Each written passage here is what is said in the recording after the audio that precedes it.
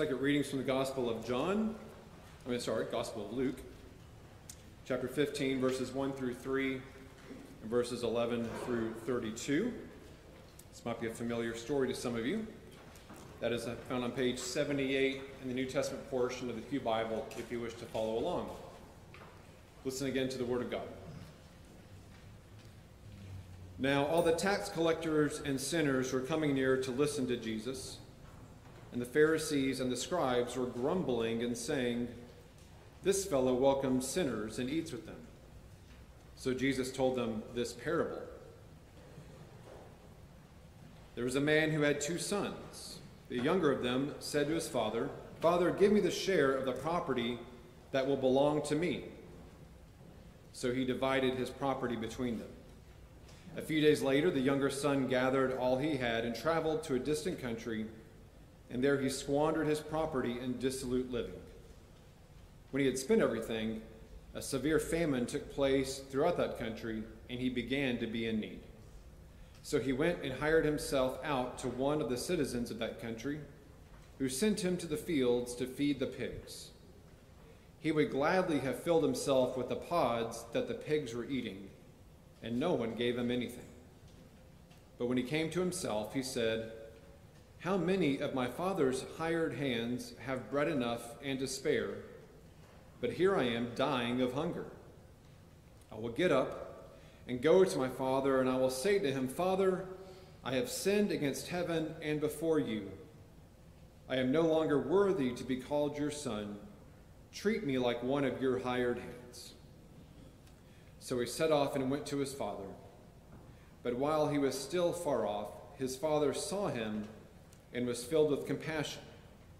He ran and put his arms around him and kissed him. Then the son said to him, 'Father, I have sinned against heaven and before you. I am no longer worthy to be called your son.'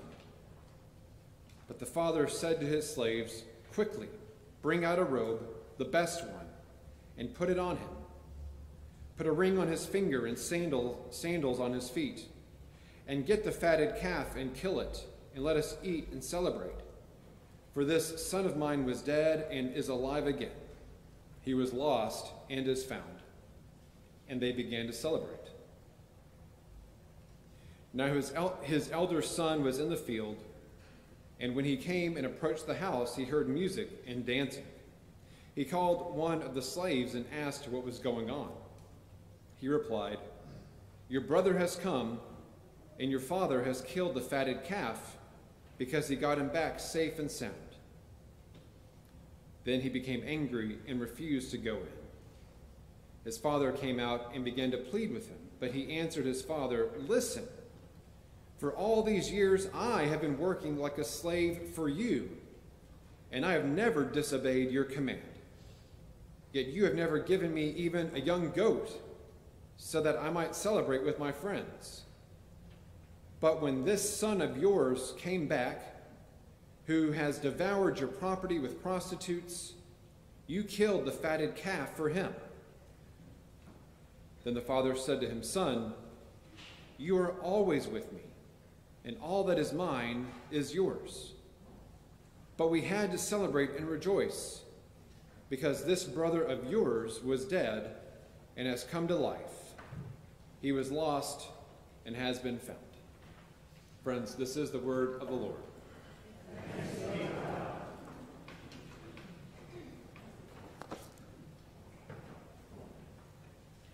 Before we get started, I have a brief PS to last Sunday's message about easy answers. I mean, the question of suffering, evil, theodicy, that is a pretty heavy, weighty subject. And I know it is because it brought up some tough moments from my own life and ministry. And I know it was for some of you because you told me so. Maybe right after the service or in conversation this past week or messages or emails or simply without even words and just looking eye to eye. While hopefully debunking some of our go-to easy answers, I want to highlight a different answer real quick that might sound easy, it might sound simple, but if given with the appropriate humility and compassion, sometimes it's the only answer we can give, and that is, I don't know. I want you to know that it's okay to say, I don't know, because I don't know. Wrestling and struggling with evil and tragedy is much more authentic than quick bumper sticker platitudes. That's my PS. Today's subject, though, is a bit like easy answers, but it's actually an easy response. And that is to hold on to grudges. The Gospels are full of people with grudges. Jesus' parable from Luke 15 is probably one of his most well-known stories of all. And it shows us what life can be like free from grudges. Right? It's commonly referred to as the parable of the prodigal son. There's quite a bit of disagreement on whether or not that's how we should refer to it. After all, a rebellious son is nothing special. So why should he get top billing? Going back to the first message in this Lenten series, we talked about temptation, and we looked at a Rembrandt sketch. And today we have a fuller developed painting that's included in your bulletin insert. This is one of countless works of art inspired by the parable. In many ways, it captures the heart of the story in this one piece. Right? There you have the filthy, barefooted son on his knees, embraced by the arms of his father. The father, not the son, is the true hero, if that's the right word, of this story. It's hard to believe it was 5 years ago, but that's when we spent the Lenten season studying Timothy Keller's book, The Prodigal God. And if you've become part of this church since then, or started attending worship or online since then, I'll just say it's a must-read. If you've grown up in church, or you've been around church for a while, you've probably heard a sermon or two, or 50, on the prodigal son. If you're brand new to the faith, there's a good chance you've at least heard the phrase prodigal son somewhere before. And so allow me to recap a few of the key details of the story, some of which might sound overly familiar to you. And if that is you, just try to put yourself in the shoes of Jesus' audience, or maybe someone who's come to church for the first time, or maybe the first time in a long time, and maybe has never heard this before. Because that's the kind of attention that these parables, even the well-known ones, deserve. From the beginning, what we see throughout this parable are numerous examples of when the father could have easily created and held on to a grudge for the rest of his life. There are so many examples of broken cultural norms. All right, it's been said many times that the son asking for his inheritance early was the equivalent of telling his father, I wish you were dead. How else do you get an inheritance? It was a shameful thing to do. It was shame the father had to live with. Next, the son had to then liquidate that inheritance. In other words, the property he received, he sold it off.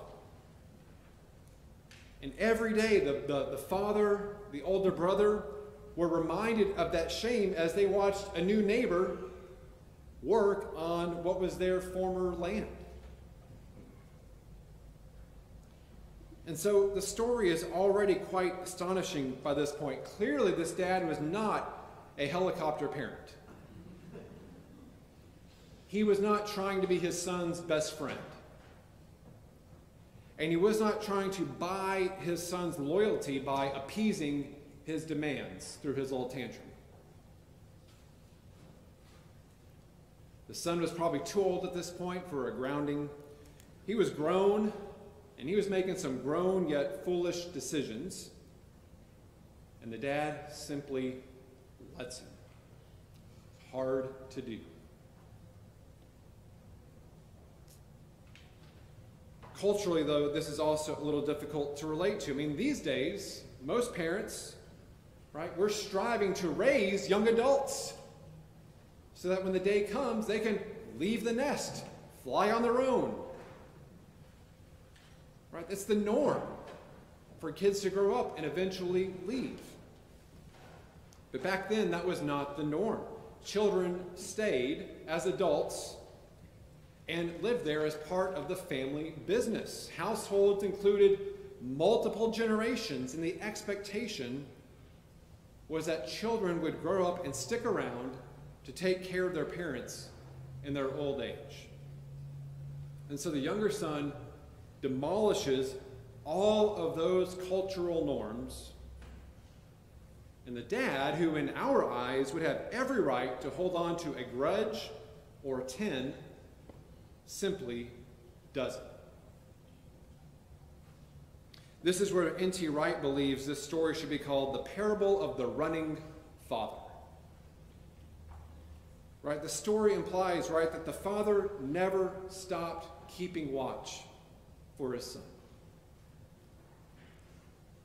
Maybe out of his wisdom, he knew how everything would play out, and it was just a matter of time. But no one with a grudge would keep that kind of a lookout. The father also would have been wearing a long robe. So his response of running in that robe would have been seen as most undignified and probably pretty clumsy. No one with a grudge would make themselves look that foolish. Lastly, the forgiveness, the grace, the restoration of the younger son back into the family would have been completely unexpected. And no one with a grudge could have made all that happen and just let all of that go. Wright says, his lavish welcome is, of course, the point of the story. Jesus is explaining why there is a party, why it's something to celebrate when people turn from going their own way and begin to go God's way. Because the young man's degradation is more or less complete, there can be no question of anything in him commending him to the Father or to any other onlookers. But the Father's closing line says it all. This, my son, was dead and is alive. He was lost and is now found. It's important because this reinforces that Christianity is not about works righteousness. We cannot earn our way into heaven or salvation or into a right relationship with God. That's only possible through our Heavenly Father's graciousness and our repentance. And amazingly, if the Father in this parable is the symbol of our Heavenly Father, it's done without a grudge. He's actively on the lookout for us, eagerly expecting us, and completely willing to throw aside all customs to welcome us home. His moving from heaven to earth was as undignified as it gets, and yet he did it. And while there is no grudge on the Father's part, grudges do exist in Luke 15. The chapter begins describing the scribes and Pharisees as grumbling. It's always a good word. And this is symbolic, too, of the older brother. Ben Long is a frescoist, and one of his works is displayed at the Chapel of the Prodigal at Montreat College in North Carolina. I know Montreat because it holds youth conferences each summer, of which I've attended numerous times as a youth and as a leader. It's one of my favorite places, but I can't recall if I've ever been inside this chapel. I guess I have a good reason to go back now. But in his fresco, which is also included in your insert, you'll see the older son, the mother, and the father and younger son forming kind of the shape of a triangle. You have the mother in the top left looking at the older son. You have the father looking upon his younger son in his arms right there in the middle. And the older son to the right is looking at his father and brother. One commentator noted the father's hand is raised in thanksgiving, and the fatted calf is slaughtered in the background. The anxiety, resentment, and restoration that drive the energy of the parable leap out of the plaster as they overwhelm the viewer. So it made me ask this week, why do we get grudgy in situations like this? The spell check does not recognize the word grudgy, but it works. I'm going to roll with it. Why am I tempted to withhold grace from someone who disgusts me? Or why am I reluctant or refuse to celebrate someone who disgusts me and makes that turn in their life, offers that repentance, and genuinely changes? Why am I quick to dismiss them and question their motives? Right? It can't be real. I'm grudgy when I do that, and that's not right.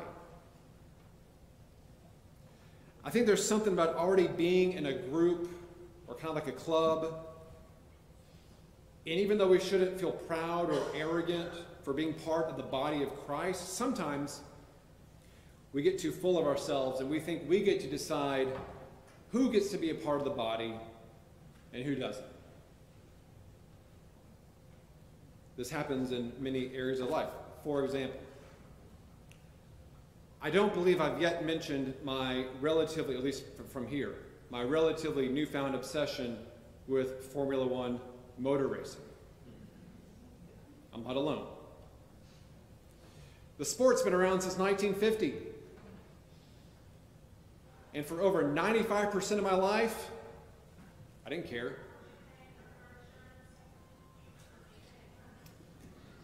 Well, bring on a pandemic where we watched just about everything on Netflix. Chelsea and I were one of many who watched and devoured a series called Drive to Survive. It's a documentary series / reality TV kind of deal about F1. And it's incredible. I will give you the language warning right up front. But I'll say this, that F1's popularity, especially within the United States, is skyrocketing because of this, so much that they've added a second Grand Prix in the United States this year in Miami. They're going to add a third one in Vegas next year. And hey, you may not care about F1, but if you love golf, the same company is doing it with the PGA, so get ready. You would think that a fringe, kind of a niche sport would welcome all the eyeballs and attention it can get.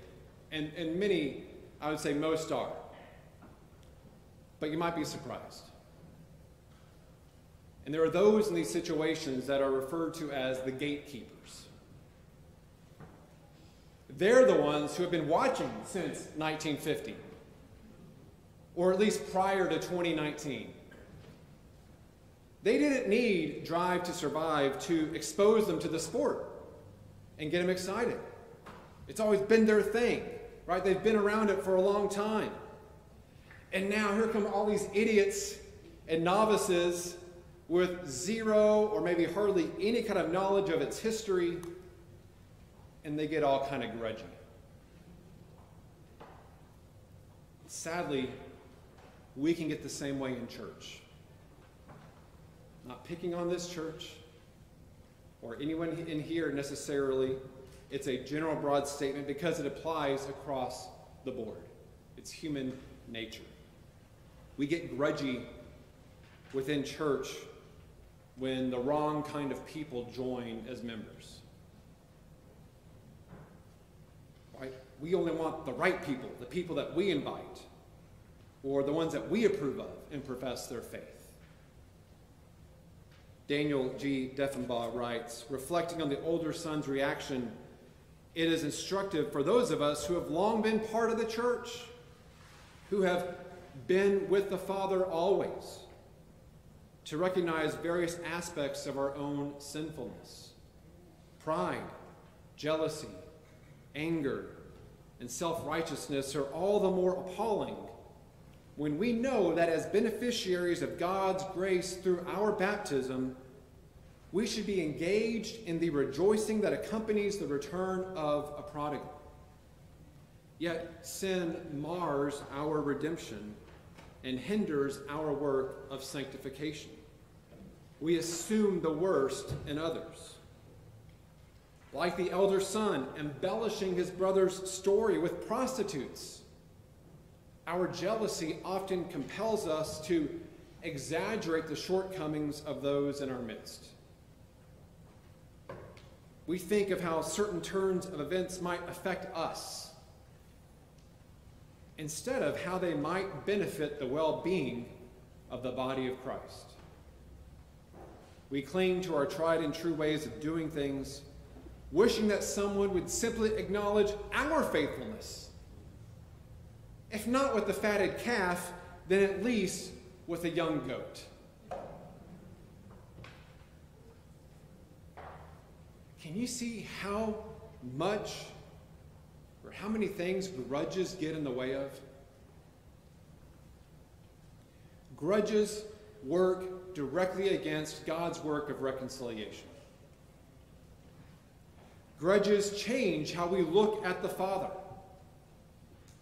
And grudges change how we look at our brother and sister. While grace is overflowing over there, and while forgiveness and reconciliation and restoration are happening over there, grudges create barriers. Barriers that are ineffective of stopping the Father's grace. So what good do they do?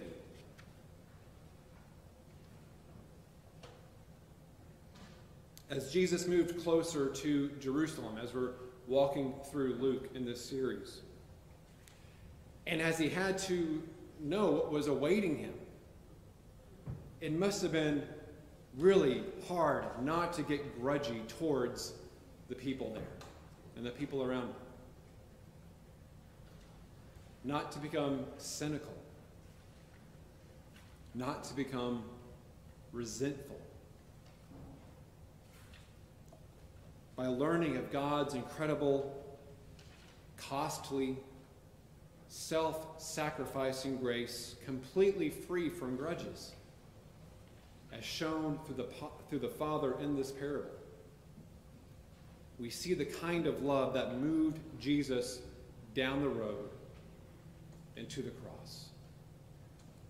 We see the life Jesus intends for us when we move on from grudges. It's in the name of the Father, the Son, and Holy Spirit.